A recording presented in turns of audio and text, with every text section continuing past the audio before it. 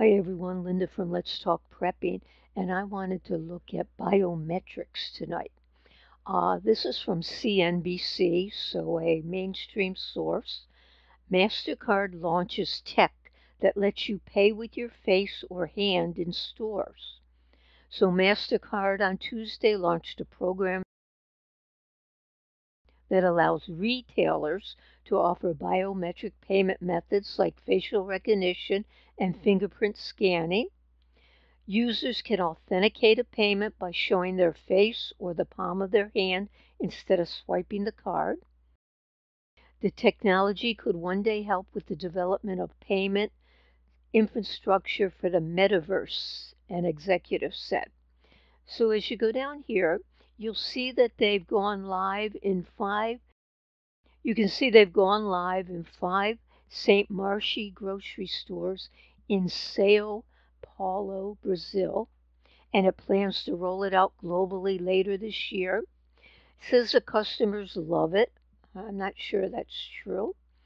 About 1.4 billion people are expected to use facial recognition technology to authenticate a payment by 2025, more than doubling from the 671 million in 2020. And you sign up and they take your picture of your face or scan your fingerprint. They say it's encrypted so it'll ensure privacy, but you know all the cyber attackers know how to get around all of this. And what they're doing is they're preparing for the metaverse, which I'm not sure why. What we are working towards is the metaverse. The metaverse refers to a hypothetical virtual world where users can work, trade, or socialize. And then down here, this is interesting. Another feature the firm is experimenting with allows users to select and buy items at a virtual store using nothing but their eyes. So that means you just look at something and you blink the right way and you've bought it. You've bought 1,000 of them, whatever they happen to be. So if you go to the MasterCard, well, here's biometricupdate.com. And it says MasterCard launches retail biometrics program with Brazil pilot. And they talk about it here. And it's something they call PayFace. So PayFace uses technologies from ID R&D for passive liveness detection. And then if you go over to MasterCard, and they tell you all about it. Driving cardholder security and convenience, a next-generation solution, and they talk about the biometric card combines chip technology with fingerprints. It tells you here how it works and how they capture it, and you don't need to sign it or use a PIN anymore. So they go all through this. You can go to the frequently asked questions. And I went to the frequently asked questions, and it tells you a little bit about it. And down here it says, is the fingerprint stored on the card? No. There's a numerical representation, zeros and ones of the fingerprint. Well, you know, those can be counterfeited. It's stored on a chip within the card, so I imagine it's pretty easy if you know a little bit about computers to counterfeit something like that. And here MasterCard launches biometric checkout program. And this is from lifesitenews.com. And they say future pilots are being planned to roll out in the Middle East and Asia. So they've already got it in Brazil, Middle East and Asia, coming our way, I'm sure. And as far back as 2009, India began a project to give every citizen a digital ID, including fingerprint or iris scans. And in 2010, MasterCard was already working with the Unique Identification Authority of India to provide biometric authentication of transaction payments. So it's well on its way, people. The Wall Street Journal, hospitals turn to biometrics to identify patients. And I thought this was interesting. This is biometrictoday.com. Biometrictoday.com. 25 uses of biometrics in today's society. And they're going to talk about the top uses of biometrics and smartphone security to open your smartphone with your eye or your fingerprint. Border security, that's a laugh. That's not happening here.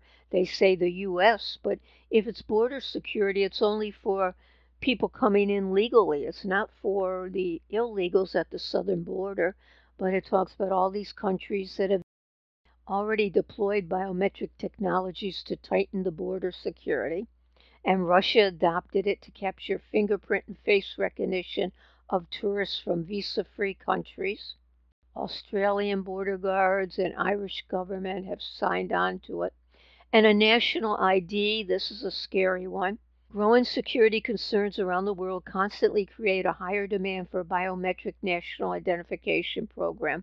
A large number of countries have already adopted this technology, including France, Germany, Colombia, Greece, Iraq, Morocco, Albania, Sri Lanka, Maldives, Ukraine, Malaysia, India, Indonesia, etc. So generally, a biometric national identification card is a portable, light document that consists of a name, birth date, address, citizenship, religion, and a unique number and biometric profile. So you can bet that's coming here sometime. Banking. A report says that biometric banking is most popular in the UK. A new law has been approved to obtain fingerprint biometrics in all banks in Mexico.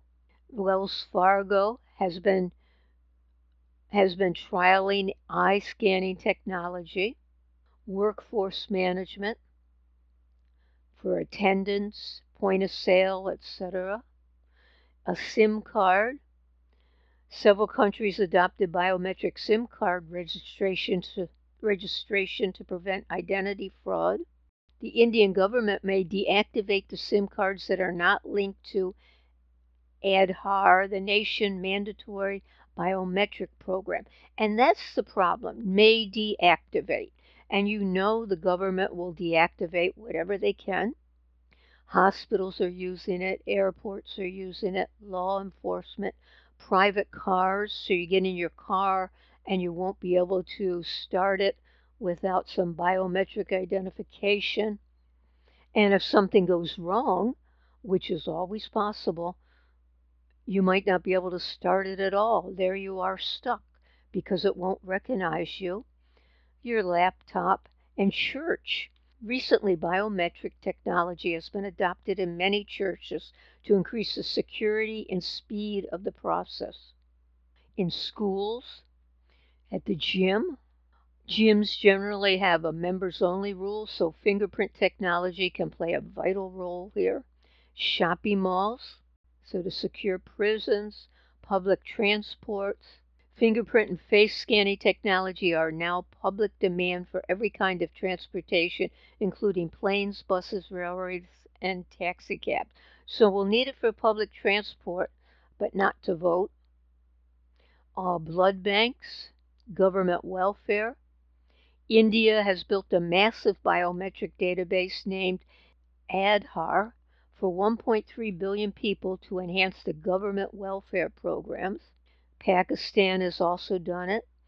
Philippines announced a biometric program to reach senior and disabled citizens. Well, many seniors are certainly not going to do biometrics, and neither are disabled citizens. They can't get anywhere to do it. The elections. Many nations have already adopted biometric technology for the elections. Refugees registration, sports, driver's license. 6 states, including Iowa, Colorado, Idaho, Maryland, Washington, D.C., and Wyoming, will trial digital driver's licenses with fingerprint technology, in 2018. So it must be going on someplace now. Hotels, public bathrooms. Yes, you heard that right. Though it sounds odd, China has actually implemented face recognition devices in public washrooms in order to stop toilet paper stealing. Interesting. So the use of biometrics technology will be increasing in the coming days as people are now more concerned about the security than ever. I think it's going to be worse once you have that.